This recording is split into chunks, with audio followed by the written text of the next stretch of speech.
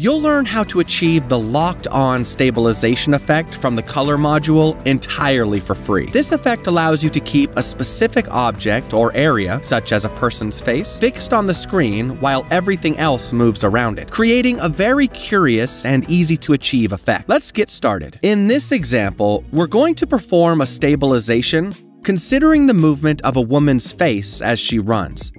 The more centered the area you want to stabilize, the better. Simply put, try to keep the face more or less in the same place and not let it move all over the frame. First, we go to the color module of Davinci Resolve. Once inside the color module, we need to head to the tracking menu, Tracker. By default, it's set to Tracker Windows mode. We can change the tracking mode using these icons here. We'll switch modes and select Stabilizer. Next, we click on these small dots and select the Classic Stabilizer option. This stabilizer will allow us to stabilize just the person's face. Once we have the stabilizer set to Classic mode, we go to this little tab below, and here we'll have two options: Track by Points or Track by Cloud. I recommend choosing the Point Cloud tracking option. This way, we'll have more tracking points, and if any point stops following the movement of the face, we'll have other support points that will continue tracking the face throughout the video.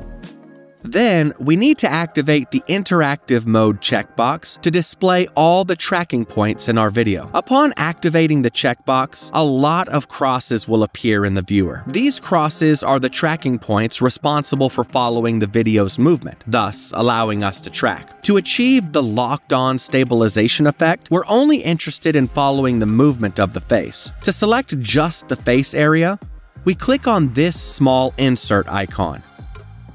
Now, we left-click on the face and select the entire area we wish to track. Once we've selected the face with this square, we'll see that we still have all the tracking points in the video. We need to remove these crosses. To delete them, we'll click on the icon, Remove All Tracking Points from the video. Perfect!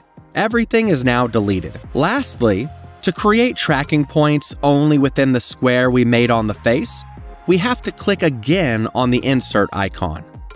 Now, as we can see, we only have tracking points on the face, which is what we're interested in.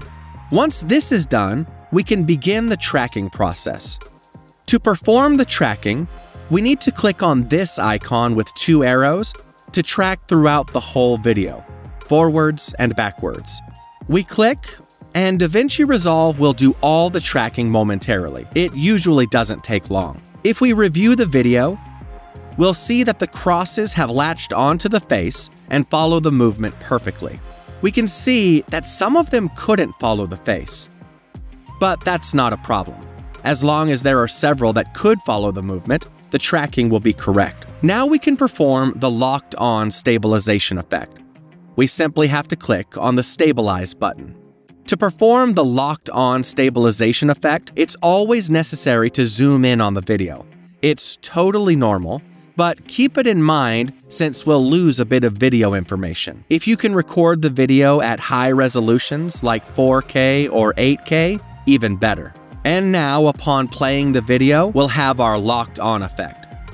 If we place the mouse cursor over the eye, we can see that, indeed, the face remains in the same place throughout the video, creating this curious and striking effect. In case you don't want it to zoom in too much and prefer the effect to be a bit more subtle, you can reduce the effect's intensity in the strength section. For example, I'm going to reduce the intensity and set a value of 60. Whenever we modify this value, it's necessary to click on the Stabilize button again for the changes to apply. And that's it. That's how easy it is to achieve the locked-on stabilization effect in the color module without using Fusion. I hope you liked this video, and as always, here's a playlist with more than 60 free tutorials where you can learn a bunch of Davinci Resolve effects. See you in the next video.